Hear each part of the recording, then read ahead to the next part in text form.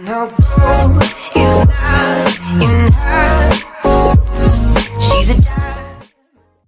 Hey YouTube, brand new tutorial from How to Tech Studio here with a brand new release on how to make sure that your apps on a jailbroken device actually open. There's a load of apps that are crashing, so I'm going to show you how to do that, so stay tuned.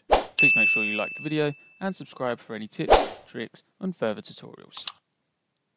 Okay, so you're going to need a couple of things. Number one, you're going to need FileZer, and you're going to need a terminal app from CYDIA. Make sure that obviously your device is jailbroken as well. You need that too. I'm running an iPhone 10 13.4.1. When you've got those two things, you're going to need to go to your Safari, go to the link in the description. We'll take you to this page here and click on the blue download button and then click download. And at the top there, it will start to download. When it's done, click it. Then click on the export button at the top and click copy to FileZer, and it will open up. I've done it a couple of times before, but it's okay, you'll only have one there. So click the top one and then click the blue install and then click respring. Click yes. Okay, now open it back up again. Put in your passcode if you have one and then go to your terminal. Open up terminal and now you need to click type SU and hit return, and now you need to put in the root password. Apple defaults this to the word alpine, ALPINE, and press return.